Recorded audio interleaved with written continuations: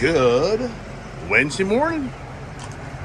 And what is going on today on Ice Age TV? Oh no, I just figured something else out. Change of plans. See that F-450 dually right there? What do you think that thing's gonna do today? Oh my gosh. So I gotta take things apart and put them back together. So follow me along on Ice Age TV. Tow day, what? Number 10? 4? What the hell are we doing now? Uh-oh. Yeah, so what the hell's going on, right? You know what? I gotta think to myself, I'm gonna use that F-450 dually to tow this trailer. That dually's barely got any miles on it. I think I'm gonna take the yellow Bronco. And yeah, I mean, part of me is like, yeah, load everything up in that big ass car hauler, but screw that. Leaving this morning. So what I'm gonna do, well, you just follow along here. I'll show you what I'm gonna do. How about that idea, right? All right, first thing I gotta do is I gotta take this receiver. You know, that other truck didn't have all these components. Thank God I got a bunch of trucks, right?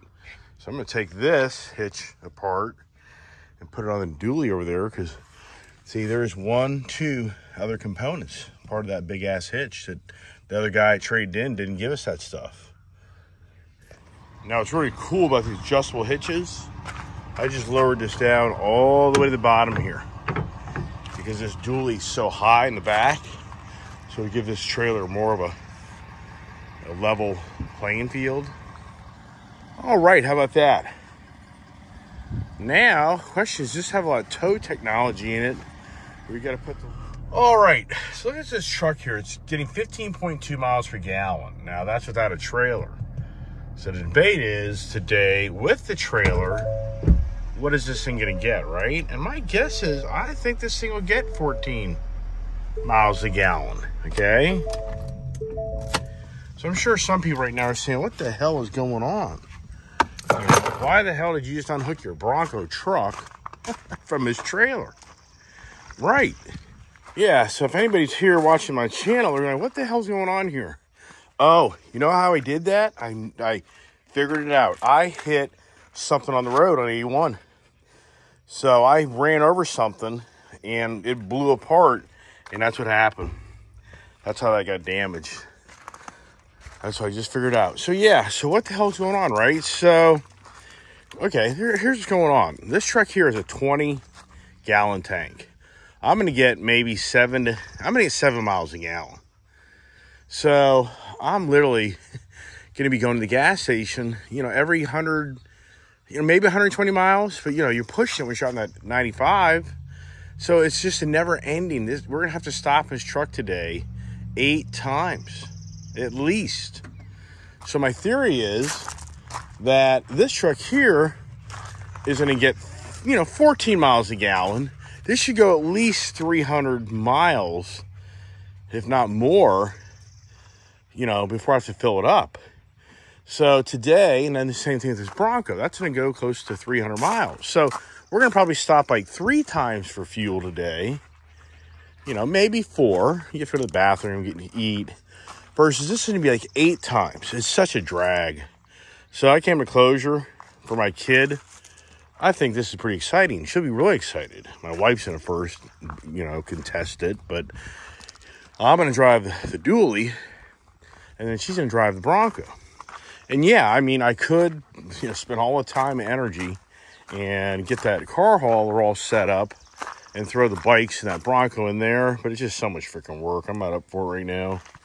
So that'll be another day in our project. So yeah, you know, at the end of the day, this would be $1,000 in fuel. Well, between these 2 vehicles here, up and back, I would think I'd be more like 700, 800. I don't know. It could be the same. It could be, you know, I haven't run those numbers or whatever. So we may just leave the Bronco down in Florida. You know, who knows? I don't know how it's all going to play out. Or leave the dually down in Florida. I have no idea. That's 2 weeks from now or whenever. So yeah, so the whole Bronco tow review's been ditched. Now it's the Ford F-450 towing a whopping 3,700 pounds down the road. Yeah, okay. You want to watch that video? I mean, really would have been cool videos. Definitely doing the car hauler, where that's a 12K car hauler, and we'd be pulling close to that. That'd be a pretty cool video. But oh well, I'm out of time. I'm gonna spend this whole day putting that together. I think this should be fun. I'm excited about this little dually. This little dually is just so badass. I mean, come on. We'll be doing burnouts. You'd be doing burnouts with that thing over there with that big trailer. So now I got to trade all my gear out into this vehicle. Yeah, I woke up about 4:30 this morning and I couldn't go back to sleep.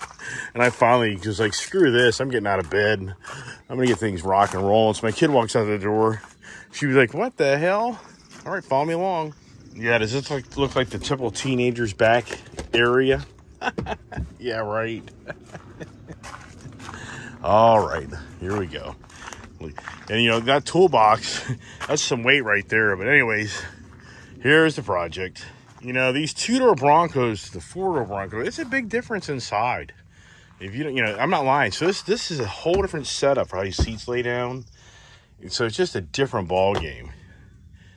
Got to have room for the dogs, right? So we got to get these things pulled back up. But the seats, these seats lay like on the floor. So these are like these old jump seats.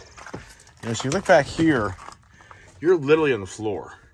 Mine, that whole frame is lifted up in the air. I'll show you in a second.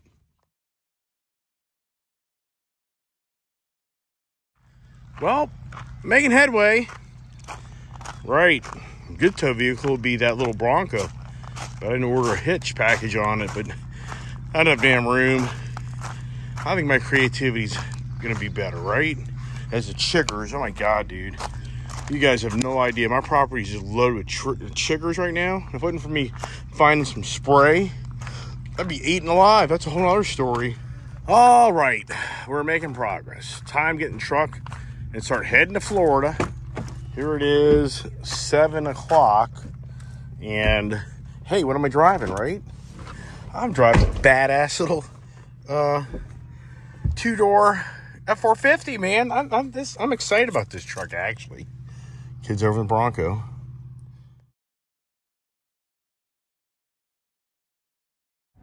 All right. Well, here's the 1,000-mile trip. This is a 1,000-mile road day. We're at 15 miles per gallon, but we haven't really towed with this truck.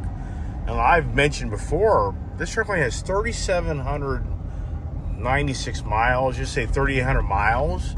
This truck's 2 years old. Sounds like me, right? And, you know, so how does this F-450 do with this little stubby... I mean, this is a measly trailer for this thing. I mean, we're probably talking at 3,800 pounds.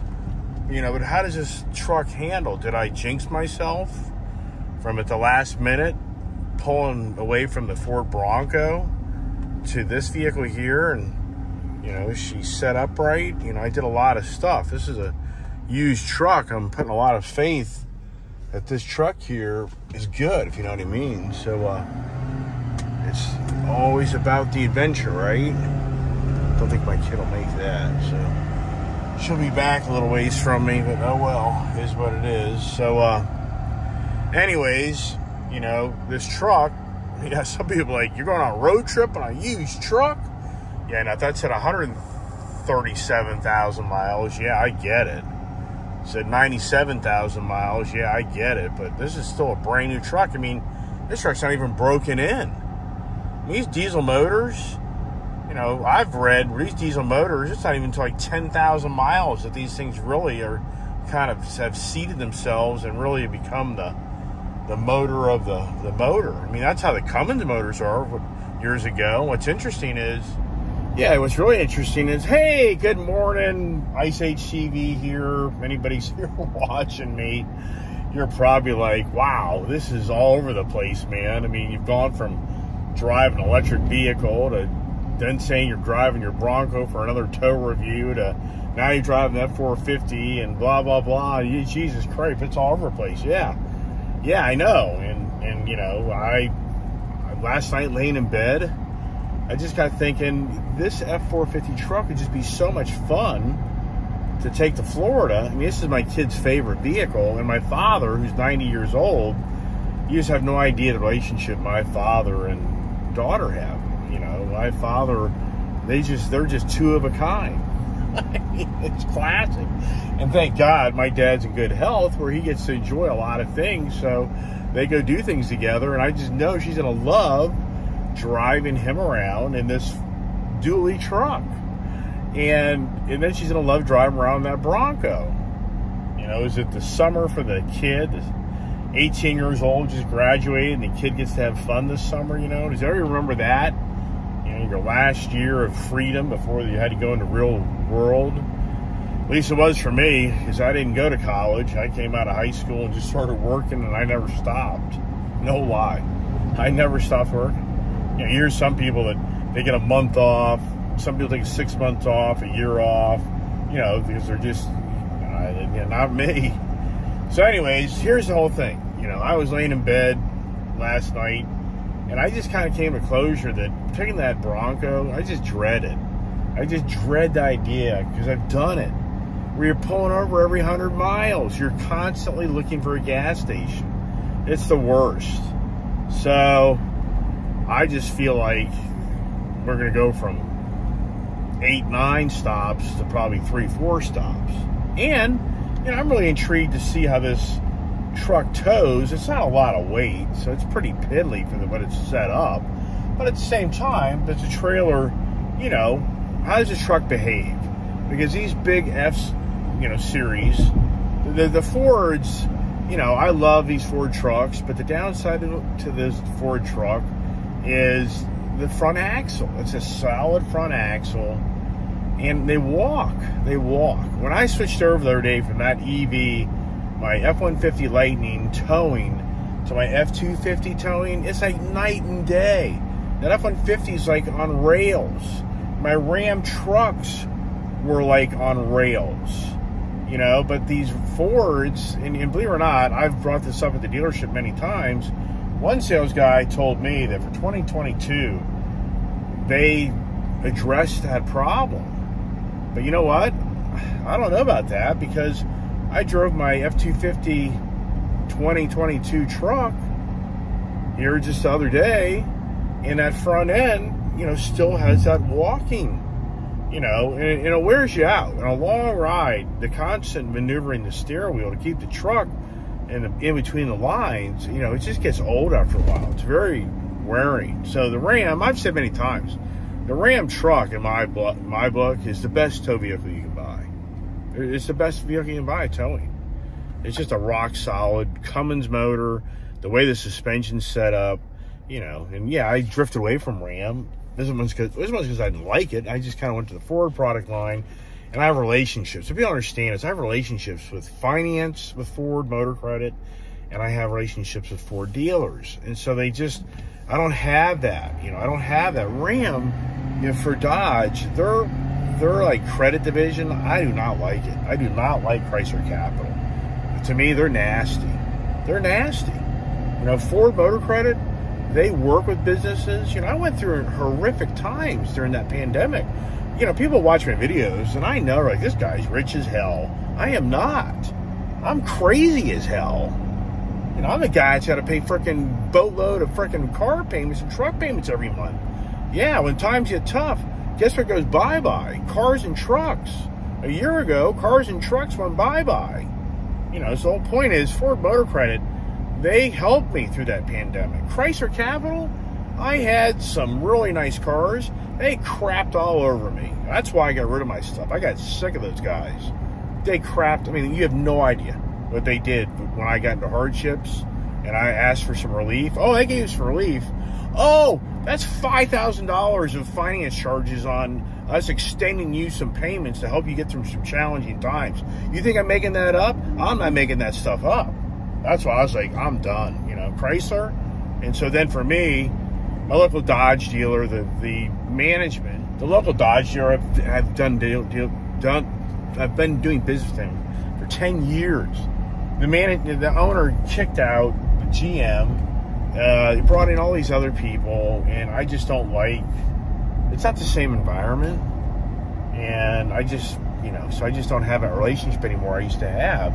So a lot of guys on my Dodge forum, you know, people are like, you totally abandoned Dodge and Ram. Well, it's because there's a lot of things that you don't know about, you know, and that's why on this video, I'm sharing that information. And, so people can understand a little bit more of what's going on. So for the most part, I just like the Ford product. But I'm just talking about this F-450, where I can already tell, without even being out on the highway, this truck, I think, is walking some. But it's a 2020 model. Well, like I said earlier, in 2022, a gentleman was telling me that he thought that Ford had addressed that issue. And, once again, I don't think anything's changed personally. So, all right. So here we are on the F-450, 15 miles a gallon. That would be really nice, because last night I was running the numbers with my Ford Bronco, and it's going to be, with this trailer, I think that miles per gallon is going to be about 7. I was at 8, but this is a taller trailer. It's more trailer, and I just truly believe that, this vehicle will, behind that Bronco is going to be a challenge. Yeah, right here. See, we're at 15. Okay. Got the new Tundra guy coming up on me. That new Tundra, I like the looks of it and all. I mean, all sincereness, I like that. That's a great looking truck. I like it.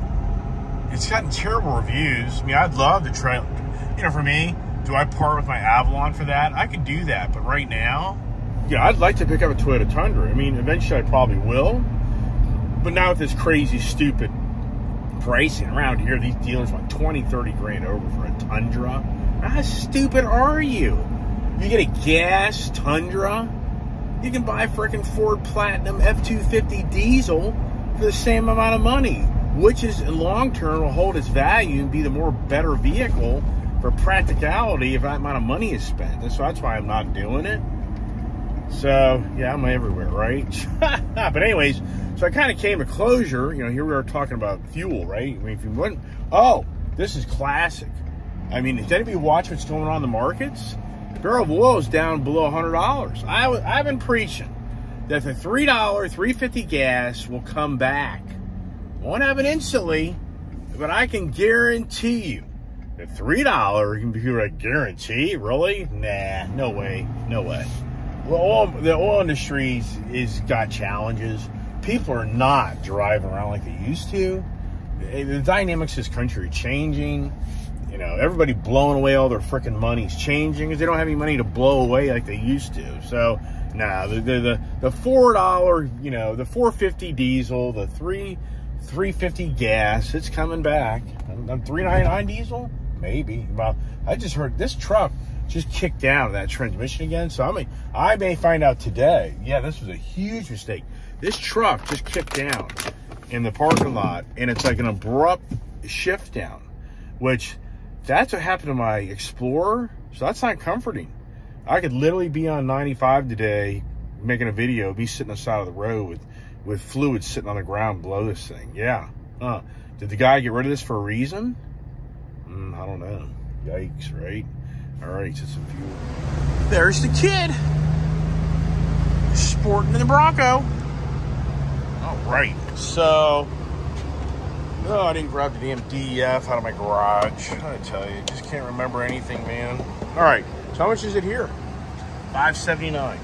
So here's the first thing of the day. All right, so $13.91 for 80 bucks. But this is what I love. So if I was into my Bronco right now, see, it says 406 miles to empty. You see that there? So if I was in the Bronco, eventually I'd be saying 130 miles to empty. So, all right, it's breakfast time. I've got to get breakfast. I woke up at 4 a.m. and never went back to sleep. Crawled out of bed at 5:30 and switched out all the trucks. Now it's 7:30. All right. Speaking of fuel, there's Costco. It's so interesting on how Sam's Club carries diesel and helps us diesel guys out, but Costco wants nothing to do with it. You know what I mean?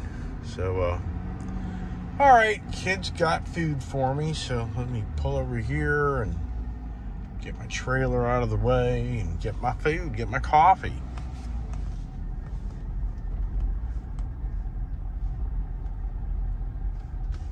How about that little Bronco there, huh? They're not a Bronco badass or what? I mean, those Broncos are so much fun. I mean, they are just so much fun. Is the kid going to give me self-service? Like she works at a restaurant? Yeah, I've had that idea. You know, people probably think, why the hell is your kid working? Trust me, she'll have many years to work. And with my family being so far away, if I put her into that schedule, you know, we won't be traveling. So, but that won't last forever. Trust me. Here she comes, just nonchalantly, you know, do. Drop the coffee. You know, here the attitude shall prevail. Okay, so there you got that. Thank you, baby. All right, you gonna be able to drive and eat, or you have to sit there and eat? I can drive. Okay, well, it's hot. Because I'm cool. Oh, okay. All right, well, I'm driving.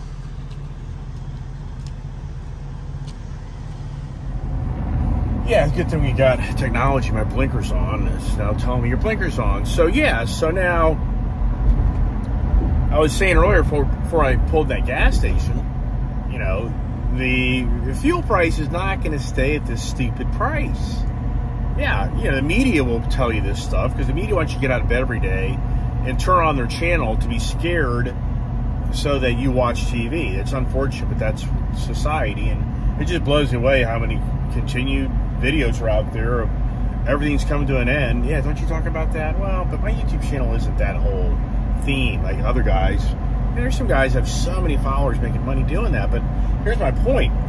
The barrel of oil, for the first time since May, fell below $100 barrel oil. Well, it's because these traders are starting to see that the economy is pulling back. People are pulling back. But even aside, these traders, I think, are clueless that the fuel usage is down, not only because of people pulling back of high gas prices, but because people don't use their vehicle. I'll use my wife as a perfect example, and I've talked about this many times. My wife used to drive 88 miles to work, meaning 44 miles one way, 44 miles back home, without her running up the street to get something to eat or run some errand because she's out there in the country. So it's about a 100-mile day. So my wife used to drive 500 miles a week to work. Now she's required to go into the office 1 or 2 days a week. It's simple math. She now drives 100 miles to 200 miles a week. Okay, the gas stations she used to use, she doesn't use those like she used to. And yes, she drives my Toyota 4Runner a lot, so she does use that. She drives the Ford Mach-E, but believe it or not, she drives the 4Runner more than the Mach-E. So yeah, people are like, well, she had to buy gas, she's Mach-E. Well, believe it or not, she goes back and forth to see her mother a lot, and she doesn't want anything to do with this electric vehicle charging, and, you know, she doesn't trust it, so she drives the 4Runner. So anyways, just going back to, here's the reality. The reality is that transportation infrastructure's changed, so the fuel isn't being used like it used to be. And even the point that, yes, I've talked about the refineries being, you know, not putting out product. Well, it's a catch-22 for these oil producers. They know it. If they start producing too much oil again, they're going to have $40 barrel oil. We're going to have $2.50, $3 gas. But for these greedy stock market guys and the greedy oil companies, if people want to look at it that way, they're not making money. They're not making money. So they need that $80. Oil companies really need a good conservative $60, you know, plus barrel of oil just to kind of get the return on their investment. But that's a whole other conversation. All right. So let's check out the fuel mileage. Yeah, what got that conversation going? We're buying diesel fuel. So we're at 14.8 miles per gallon, 1,800 RPMs at 60. And so do we stay around that 14? You know, we can keep that 14 mile per gallon. We're doing pretty good. You know, here we are. Here's the roads. Wow, you know, you have no idea how this used to be stop and go traffic for miles and miles and miles. Now, we will maybe get on Route 66, and it's possible that will be a little more congestion, but that's a major road that's always congested. And now we're coming down into the more suburban area where I live. So yeah, we're getting more cars in the road, but as the traffic flow moves, we're just telling you that the 8 to 5 traffic in the DC metropolitan area is gone. It doesn't exist anymore. All right, so now the adventure begins. And what's interesting is, I talk about this in my videos, how more than ever the EV movement's happening, but more than ever the transition of how we get around and how we work is changing more than ever. So right now it's like 7:45 in this Virginia area, the DC metro area, where this area is a huge government-based employee, and it's huge government contractors. In this area here, if you look, this road, okay, is usually locked down. All right? And I talk many times about my videos on how this whole traffic, the 8 to 5 traffic, is gone in this DC area. And don't get me wrong, I'm not saying people aren't on the road, but the massive congestion is gone. It's not, the same as it used to be. And because we know the remote working, I would say in this area, a solid 30% of the people no longer drive to work. I'm like, no way. Oh, absolutely. Yeah, a third of the workforce in this DC metro area is gone. They're sitting at home right now, starting their workday. So, why am I bringing that up? Well, because where's the green agenda conversation about how there's less people using their cars?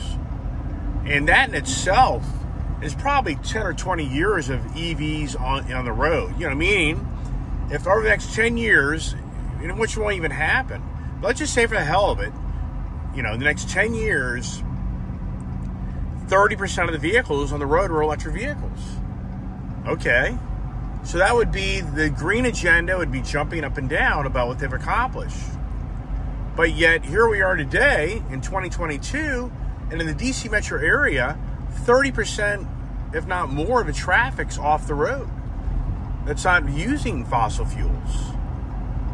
I mean, I'm in the industry that provides this stuff. I know what's going on. So, it's insane. But that conversation's not going to happen. There's no way he's going to, in the green agenda, is going to talk about this stuff, because they're on a mission. And to me, their mission is confusing. All right, so she's definitely a truck. This F-450, now, I feel like my F-250 is more comfortable.